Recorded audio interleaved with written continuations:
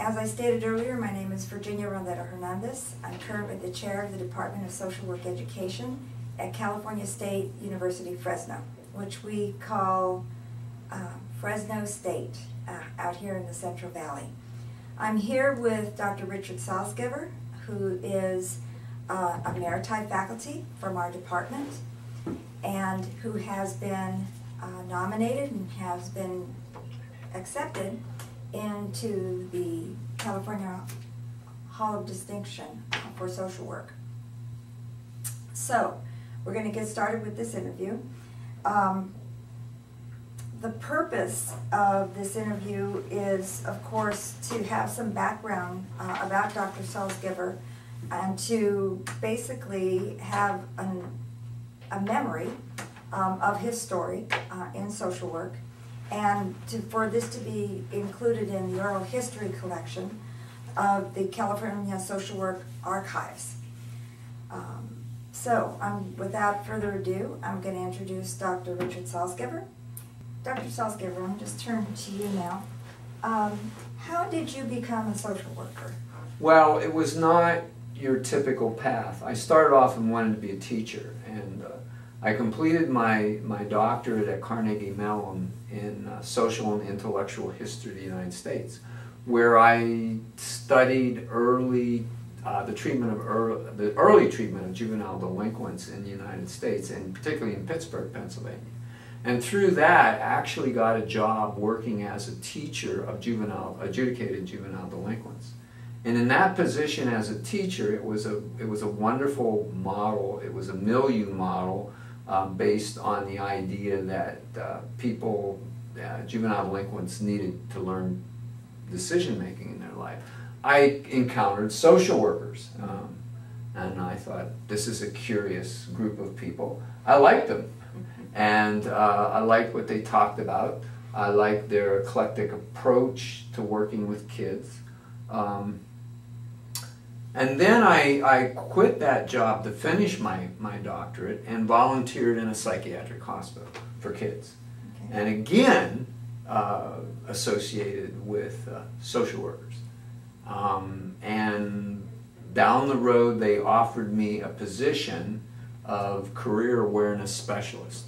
And through that position, encouraged me to go back and get my MSW, which I did at the University of Pittsburg. So it sounds like social workers really were the ones that influenced you to enter the field. It was really the peer model, and it was consulting with them and sitting around talking with them that really made me think, well, maybe I need to move from the teaching realm and into this realm.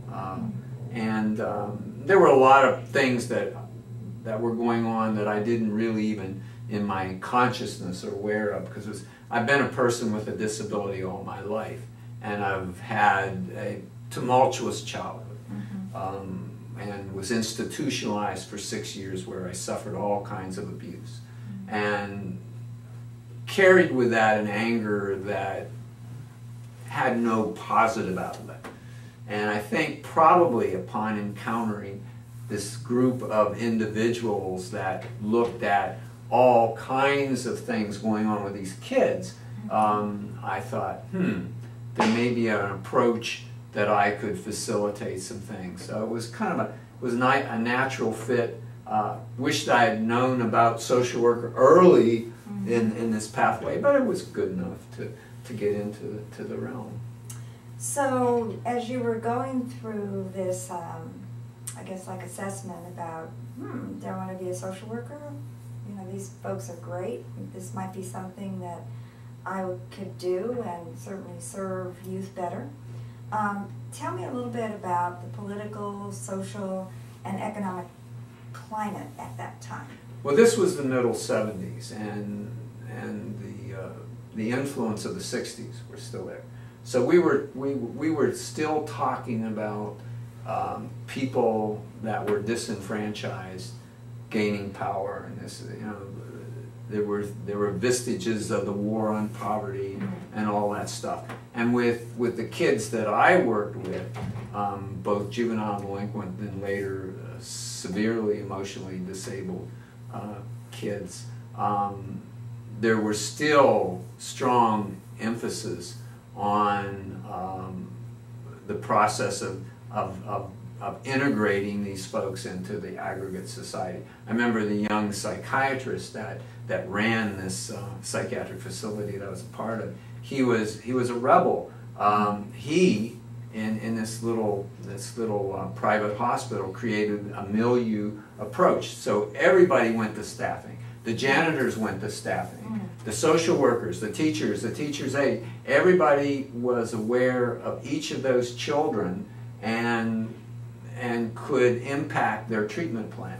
But that was revolutionary in those days, and is very revolutionary in given the emphasis now. But so everybody was involved, and everybody knew about the kid in terms of what was needed and what their issues were. What was the outside climate like? And I know that you created a milieu and a way of working together, but what were the social times like? Well, the social times were, what they were happening, they were moving to a more conservative realm after the 60s. And people resisted that. So there were like these little streams of change and reform. But at least from my perspective, the conservative realm was imposing its issue. And so there was less and less talk of what used to be talked about in the 60s in terms of, and more conservative folks were being elected in the aggregate. And this was the era in which you began your social work education? This was the era. I went back, and it was actually the end of the 70s and the beginning of the 80s. So that the entrenchment of the new conservatism, the Ronald Reagan model was coming to be. I remember I had at the University of Pittsburg a very radical social work professor, Kiernan Stinson, who was fantastic. But he used to kid about, he'd call them Ronald Reagans. He was, he was just so angry about Ronald Reagans. So you finished your my master's degree. Okay. I went back University of Pittsburgh. and moved to California.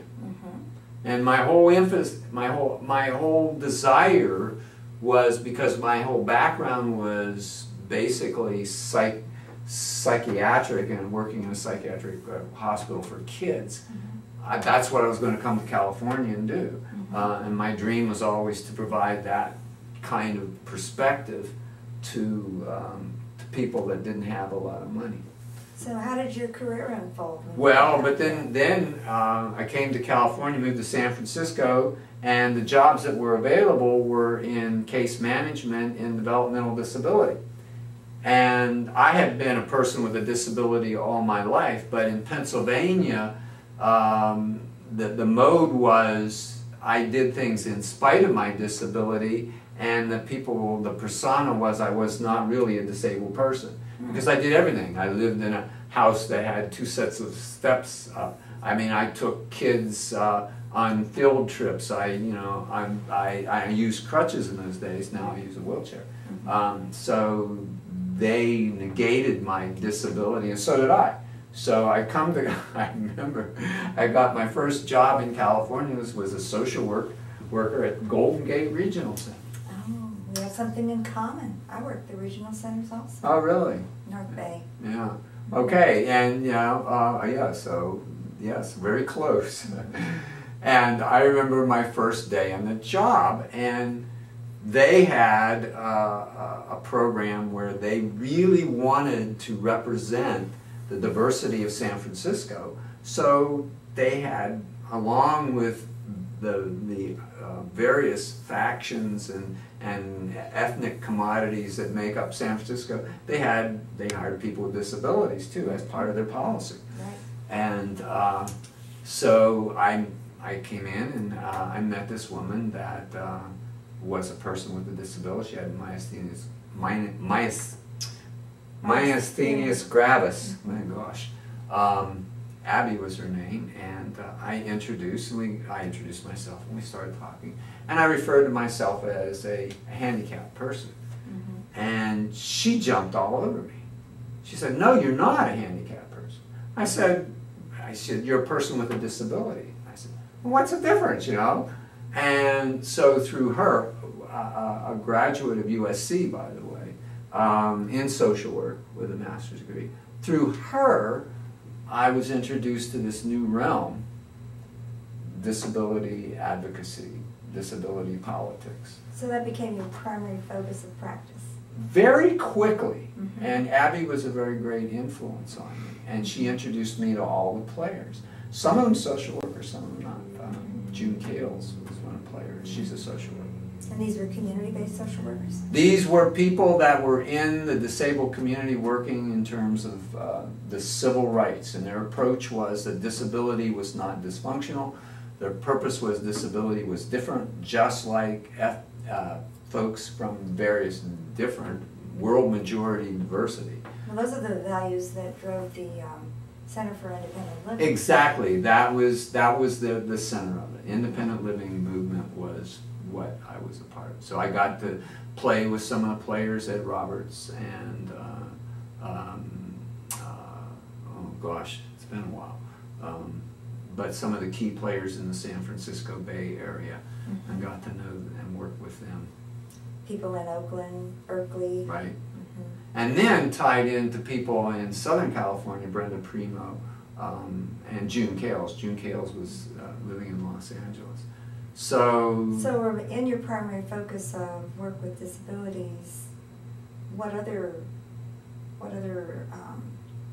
positions did you hold? Well, then I left Golden Gate Regional Center and went to the Center for Independent Living in Belmont, and there moved from direct practice into administration. Oh. And I got an administrative position there. And within the independent living movement, all administrative positions are really quasi-political positions.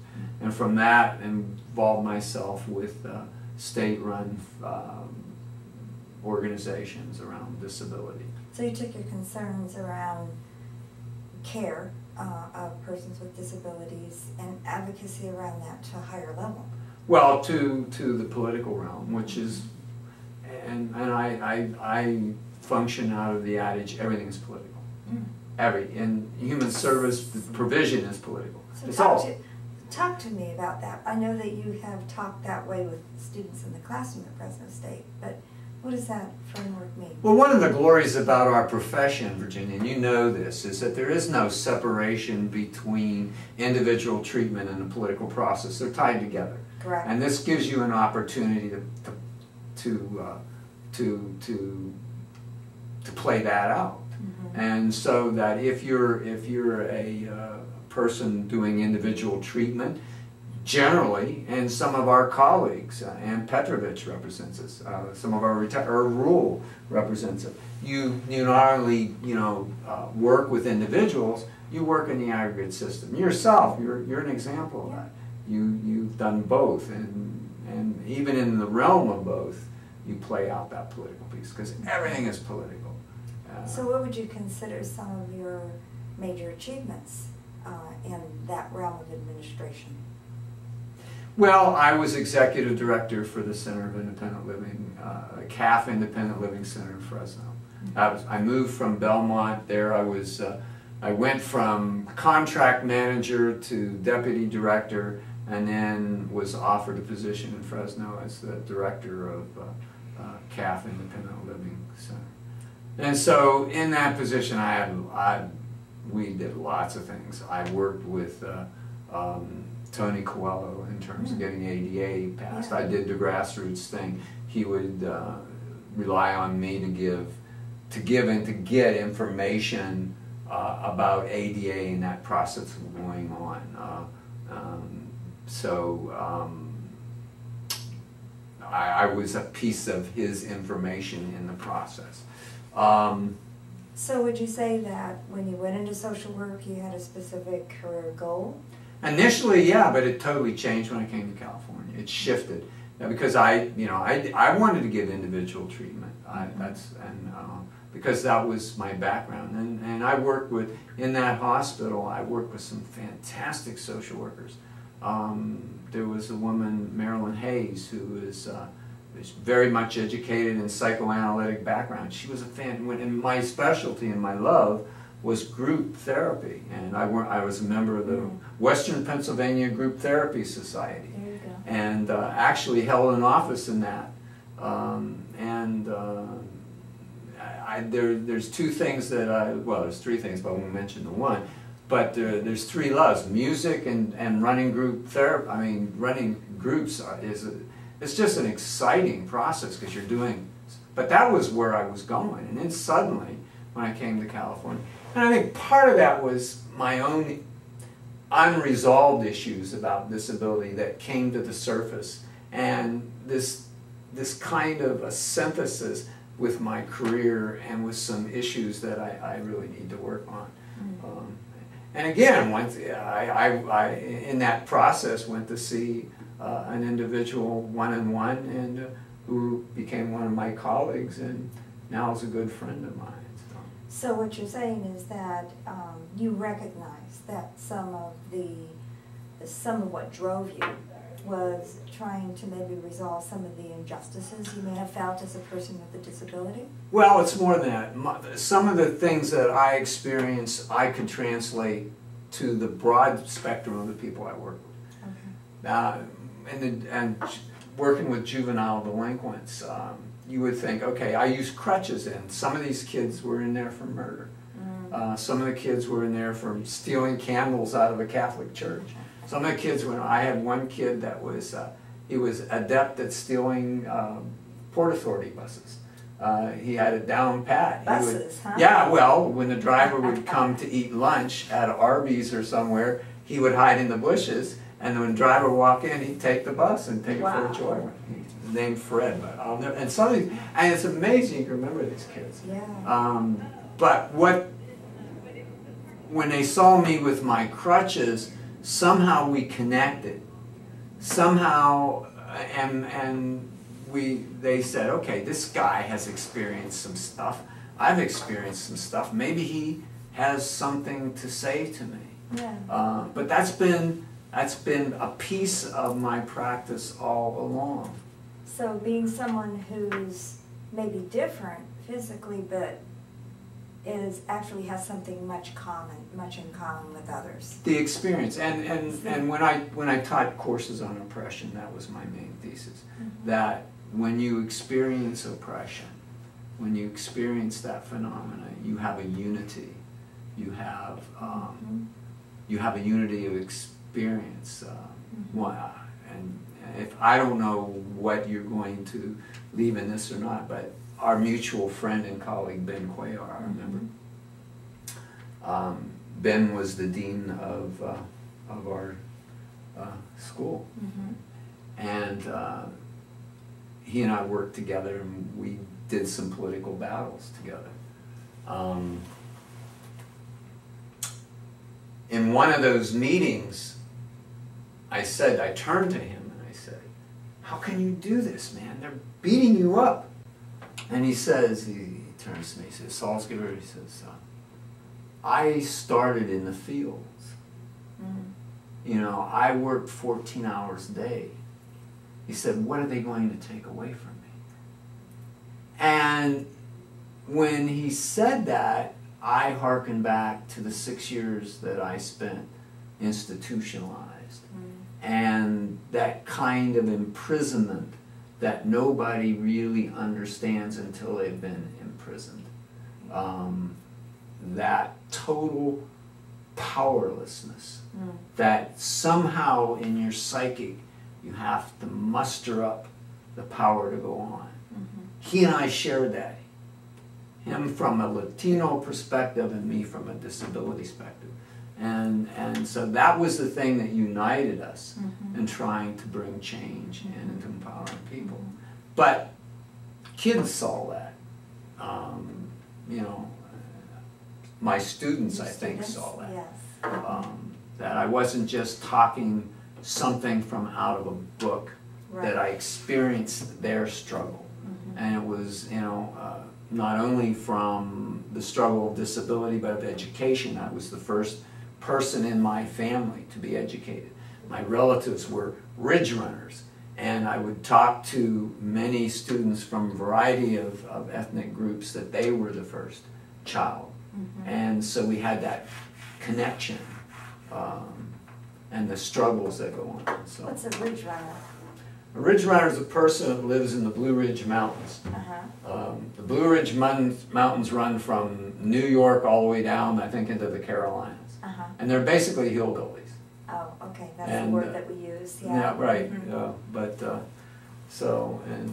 But all my relatives lived way back in the hills. But what you're saying is that they were different and distinct from mainstream. They were, and you know right. what it's like to be marginalized or on the outside. And education was not a part of their framework. Yeah, yeah. Okay. So in your career, you eventually got to teaching. So tell me a little bit about that piece. It's no different. How did you get into teaching? Well, I got into teaching again through our mutual friend, who okay. invited me to teach part-time, and also Irv, another mutual friend, and first initiated that thought in my mind. Said, "Hey, you make a fantastic teacher." And when Ben became chair of the department, he saw me, I guess, on the pull list and called me in. And he was the one. And then we worked together on some projects, including NASW stuff. And he invited me to then go for a tenure track position. Oh, okay. So, again, a person that can see diversity in a broad perspective. Well, and also the gifts that it brings, because it does bring a way of life forward to others that students may not have had the opportunity to think about. Yeah. So when you think about your career as a practitioner and you think about your career as an educator, what would you consider to be some of your biggest successes? Well, I've had a lot of good times, a lot of fun. And in terms of education, I think one of my biggest successes has been the change of the Department of Social Work Education. Can you elaborate on that? Again, initially through Ben's leadership, we managed to shift the department from a focused perspective to a broad perspective that included not only direct treatment models, case management models, macro practice, political process. The other thing that Ben initiated was to bring more women into the department, and I facilitated that along with a cadre of a couple of people. We felt that the department needed to reflect, again, the people that we were serving. So probably in terms of education, one of my biggest successes is to watch our department grow in that perspective. And you're a representation of that. So what you're talking about, though, is diversifying the department. Diversifying and broadening it and making it truly into a department that serves where we live. And also, too, like you say, the broader lens, what we now call the multi-systems perspective that we utilize, that the curriculum's anchored in. You actually helped to define that, didn't you?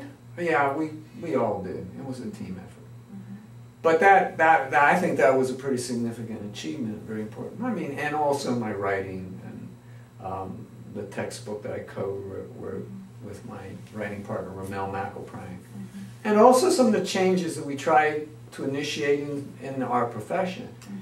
Because our profession still is struggling with looking at disability as part of diversity. It's still, our profession tends to still see disability as something to be treated rather than something to be incorporated politically. And so Ramel and I have worked for years and years. Our book reflects that perspective, that disability is really an issue of diversity.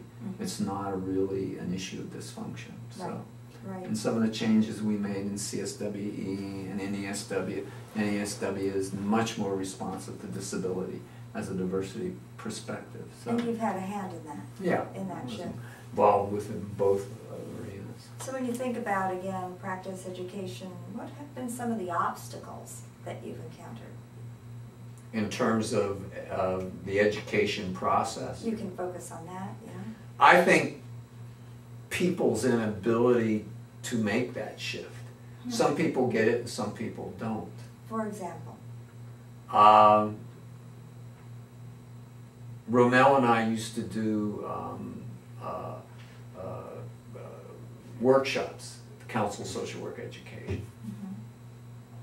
And we would talk about, you know, practice with disability from a diversity perspective. And social workers in the audience had trouble with it. And at one point, I remember one Saturday morning, a woman practitioner stood up and basically accused me of compensating for my disability through my work of what I was doing politically and academically. So there is still within social work this idea that folks with disabilities need to be treated, and that medical model approach to that. What would it take to change that thinking? Well, I think it's changing now, and as you look at the new practitioners and you look at educational models and you look at some of the things at CSWA, there's a big difference. This was 20 years ago, 25 years ago. I think there's a big difference now. But I'm thinking that there's been disappointment along the way too, in terms of people not getting it. Yeah, there has been some. How'd you deal with that? You move on. You win some and you lose some. I used to work, the woman I used to work for in the Chancellor's office, Maria Santos, she used to say, declare victory and move on. And I like that. We go into battle. There were many battles we'd have, but sometimes you win, sometimes you lose. But you don't put forth a personification of losing. You say, you declare victory and move on. And those were great words. Kind of like, I made my point. Yeah. Let's move or, forward. you know, you win some and you lose some. But you never say, I lose. You never say, no. You know? And, right. I like that. Declare victory and move on. That's right. You would like Maria. She was cool. So if you had to say, what has been your most satisfying experience as a social worker and or social work educator? I have many of them, and they usually revolve around, at this point, students. I can think of individual students. I can think of individual students that have gone on who, again, were first-generation students who now have their PhDs and are teaching at the university. Women students, Latina students. I can think back of, I remember one class I taught in oppression, and there were two very fundamentalist ministers in that class. And the section on the LGBTQ folks, I would present something, and they would literally turn red. And I wouldn't let it go. And my approach in dealing with that issue with them was, I didn't, tell them what they believed is wrong. My approach was, how do you hold these values in relationship to your practice? It's your problem. I'm not going to tell you to change your thinking. But you have to understand that social work values says basically that everybody is legitimate and that you have not the right to impose your values. It's not about you, it's about the person that you're working. I think one of my greatest accomplishments when one of those individuals came upon getting their MSW, and they're still practicing in the Valley, and they're fantastic social workers. He comes up to me and he says, "You know, Salsgiver," he says, "you've changed my whole perspective on this issue." And I think I like that.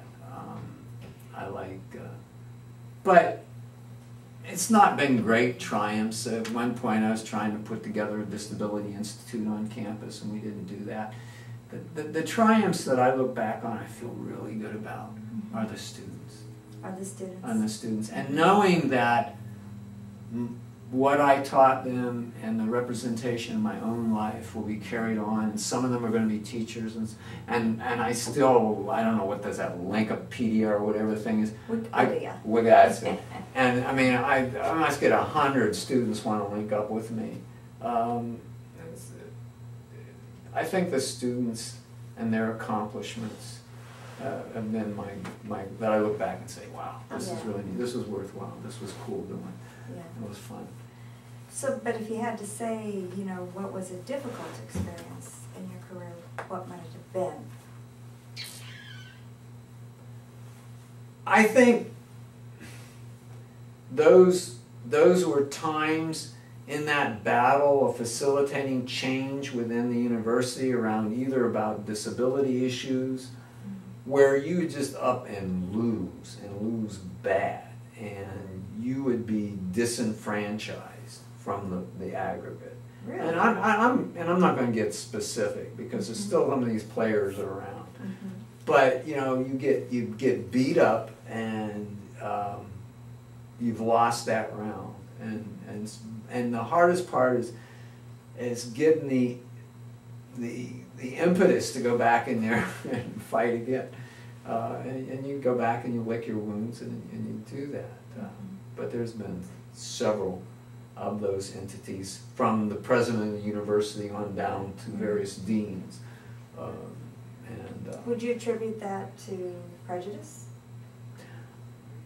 Well, that's, again, the whole concept of the isms are three-dimensional phenomena. And many of us, and we all do in our society, you and I both, we carry these things with us, and some of them are so hidden.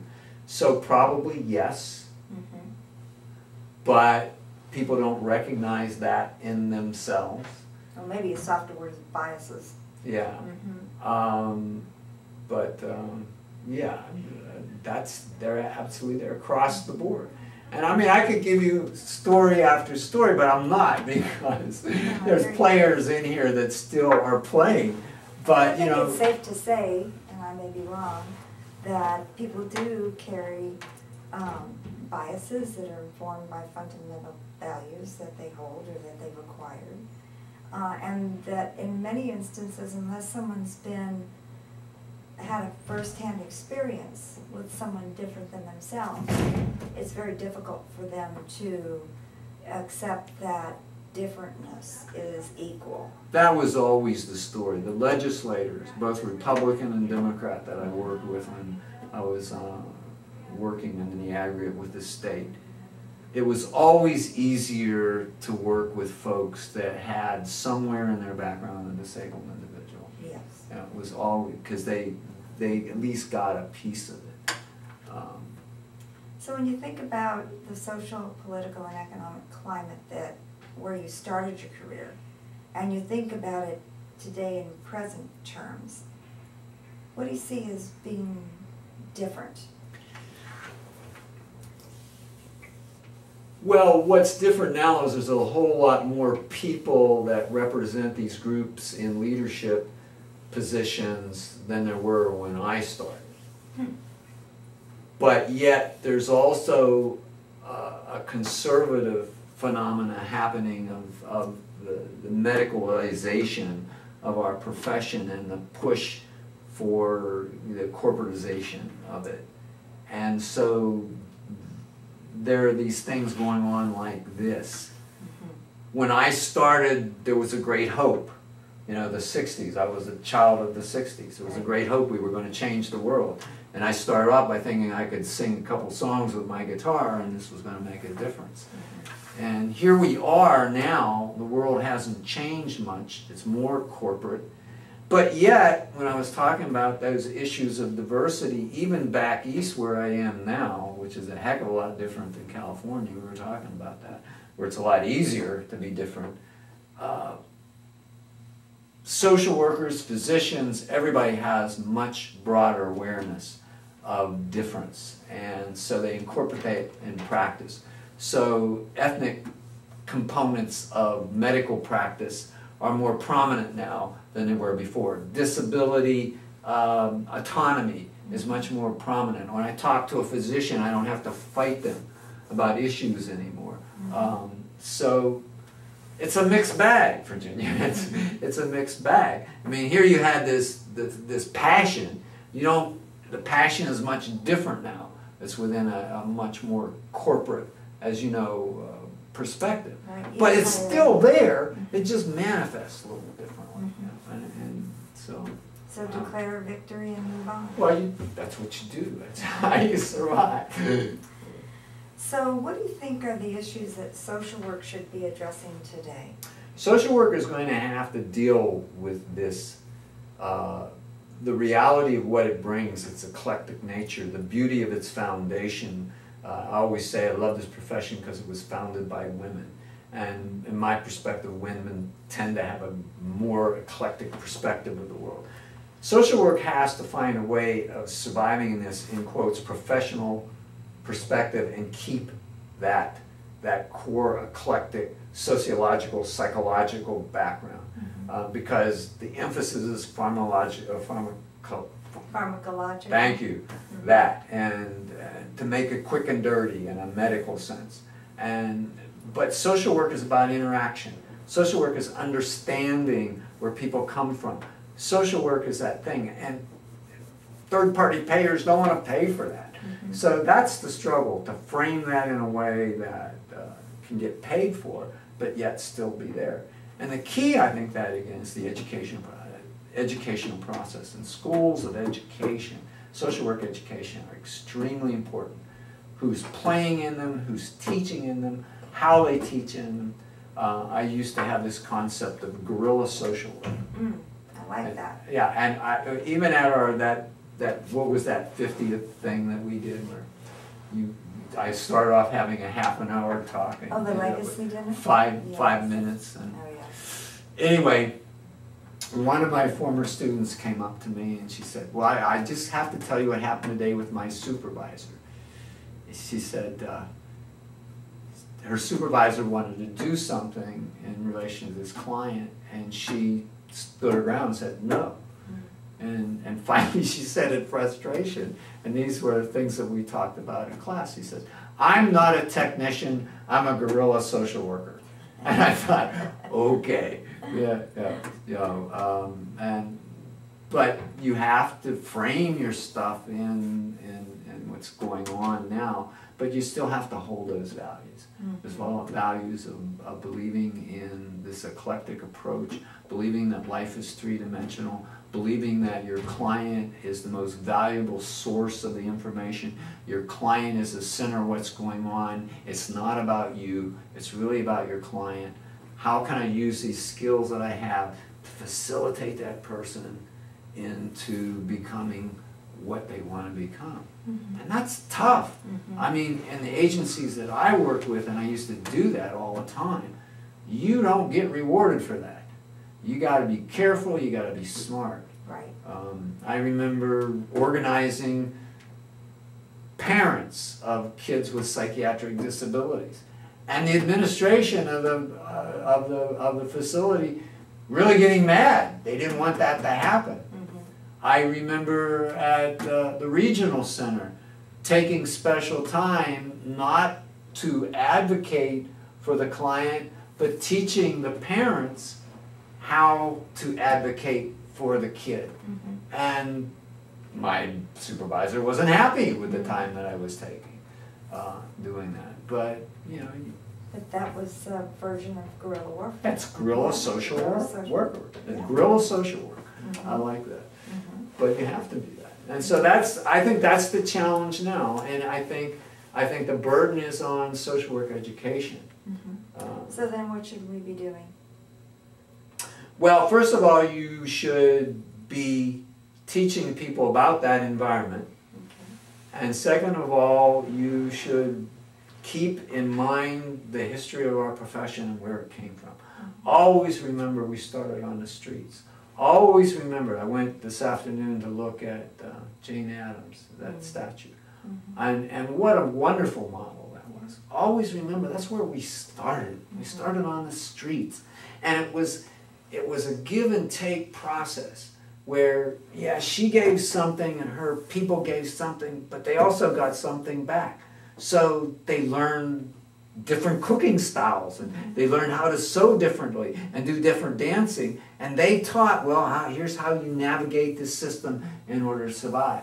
It was a sharing, it was an interaction. They learned together. They learned together. And that's the essence of our profession. We got to remember it. But again, doing that now within the corporate structure, that's a trick. It's a challenge for sure. But there's a bunch of people out there doing it. And one of your burdens when you find new faculty is to find people that have done it and know how to do it, but yet hold those values. That's the trick. Right. Being guided by the values of the profession and being informed that, you know, we're all in it together. We're all in together, and it's not going to be a pleasant trip all the time. Right. And you got to be smart about it, and you got to declare victory and move on. So if you had to do it all over again, would you have done your career differently? Not really. I've learned so much. And even my degree in social and intellectual history of the United States has brought me things to the social work profession. Not just within policy, which you might think. Because I also have a degree, and I also looked at African American history. So my knowledge of social and intellectual history along with African American history has enlightened me in terms of things that sometimes even social workers miss, in terms of family structure and issues like that. So no, I wouldn't have. And the way I came about it, I got to know social work from an experiential perspective. I got to know social workers by hanging with social workers and eating lunch with them. And that's where I learned about it. That's where I said, okay, this sounds really good. So I wouldn't change any of that. And one of the things that I was happy about my years of practice, not only at the micro level, but the macro level. Because when I walk into that classroom, I was bringing stuff that actually really happened. Right, your practice experience. I brought my practice experience along with my knowledge of theory and all that good stuff. So I could bring theory alive to these students and say, this is the way it is. This is what you're going to face. This is what you're going to be dealing with. And it ain't going to be easy, and you're not going to do it for the money because there ain't that much money. You're going to do it for the joy of watching people grow. So what might be learned from your experiences when you think about people wanting to enter the profession or actually working in the profession of social work today? I don't know. It's a real, if you're really passionate about people becoming, if you've ever experienced imprisonment, if you ever experienced powerlessness, it's an exciting way to translate that and watch other people grow. And when they grow, a little piece of you grows. So I would recruit students that have that passion. That's what I do. And that's what we've done. And many times we have a lot of them. We have a lot of them. Well, especially in this valley. Yeah. Yeah. In this valley, it's. But you know, the mission that one can have in this valley is so exciting. You know, there are people who might be viewing this video really don't know the context of Central California, nor, well, you know, its potency to be able to do good social work. And that was a piece that I brought to the, you know, there are many Latino folks in a variety. There's like, what, was 110 different cultures over the Central Valley? Yeah, and groups. And many of them don't have knowledge about disability. And that was another thing. One of our mutual students, you talk about achievements, Edgar, who's not with us anymore. He was exciting to work with because he was Latino, he was a person with a disability, and he also had knowledge. And that was a synthesis that needs to be maintained, because many people that are disenfranchised don't know what's out there, don't know the resources, or have even cultural issues about disability that they have to grope with, they have to come to grips with. And so that was one piece that I provided, and hopefully that can continue with other people along with that. Yeah. So are there any other comments you'd like to share in closing? No. Again, the woman that's kind of works, Katie, I guess that's her name, she said, and I told this same to you, I said, I really don't deserve this award. All I'm doing is my job, and I think that needs to be clarified. I feel, and this is true, I'm very fortunate that I got to have a gig where I can watch people grow, because it's very selfish. Because when I watch people grow, when I watch somebody that has been a loser, from my kids, my juvenile delinquents, and who I work from, my kids that had severe psychiatric disabilities, to my students in the Central Valley, there is a payoff that you get that, you know, and so I just do my job, and I get paid, you know, that's really little to do with the money. I get paid when somebody goes on and teaches at the PhD level that was once my student, or somebody becomes director of a program that was my student, or somebody who used their project as a springboard to create an agency that now provides service. I mean, what more could you want? I mean, what more could you get? So, you know, to have an award for this is your job. You've got paid already, you know. So you got paid already with the, how would you say, the transformation. Yeah, I mean, who otherwise hadn't necessarily seen their own potential. Right, and who everybody said, you're a loser.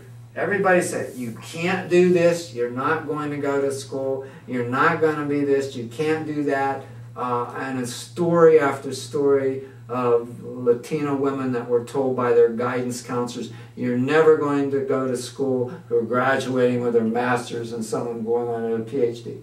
And when you were a kid, that's what they said to you. Yep, sure was. That's what they said to you, and you proved them wrong, didn't you? I sure did. So did you. You proved them wrong. Well, I only provided them this little bit of peace that allowed them to do it for themselves. Because it's all daily. I didn't do anything. But you get a lot of satisfaction. Well, as your mentee, I must say it's been an honor to interview you. I'm very excited that you're going to be inducted. I feel really good, and I'm really College appreciative. distinction. Yeah. So thank you very much. Well, thank you, Virginia.